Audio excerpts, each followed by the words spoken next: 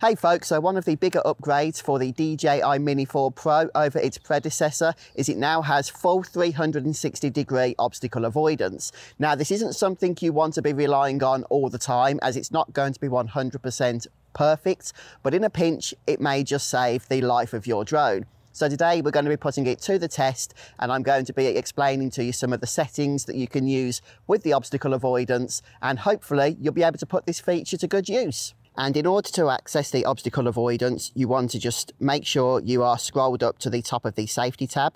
And you can see there are three options: bypass, brake and off. Obviously off will turn off the obstacle avoidance completely, so just be careful using that. But if you want to get some close-up shots of certain subjects, then you may need to put that into practice.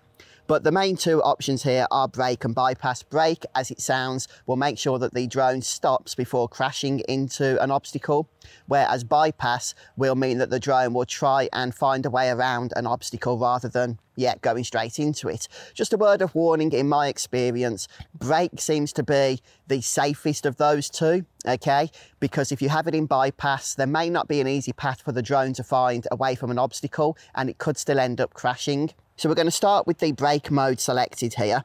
It's also important to note that some shooting modes, for example sports mode, if I just switch over to that now, will give us a warning, obstacle avoidance unavailable. So it's not available in every shooting mode. That is definitely something you will need to keep an eye on. But I'm going to put it back into normal mode. We do have that sound effect from the controller as well, just to warn us that obstacles are detected. And we also have the visual prompts on screen. So in particular, we are still close to this table. So yeah, the drone is noticing that.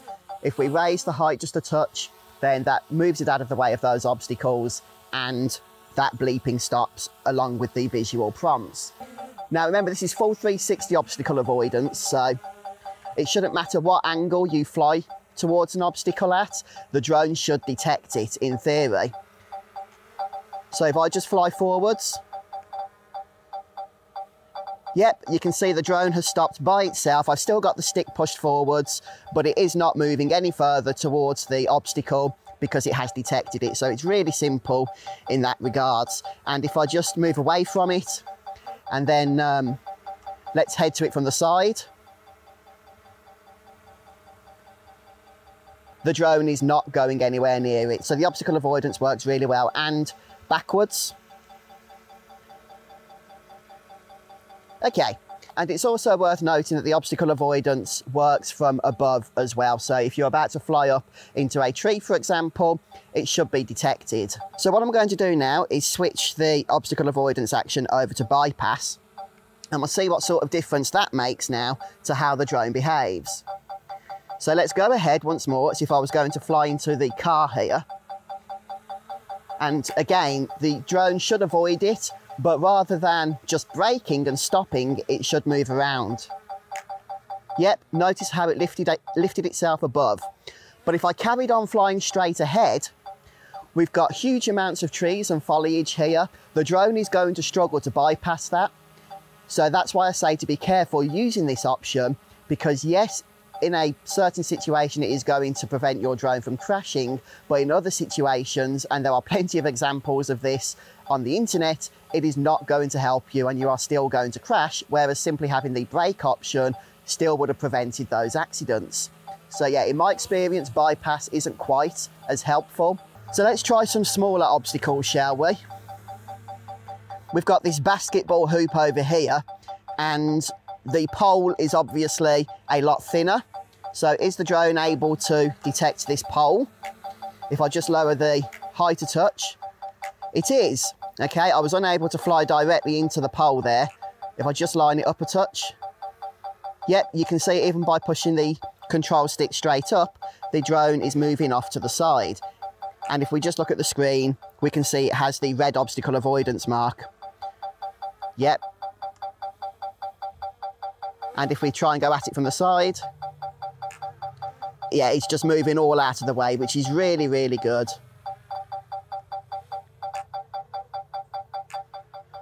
Okay, and what if I try and come at it from behind? You can see it moved over to the side once more. So the obstacle avoidance is obviously a huge feature here.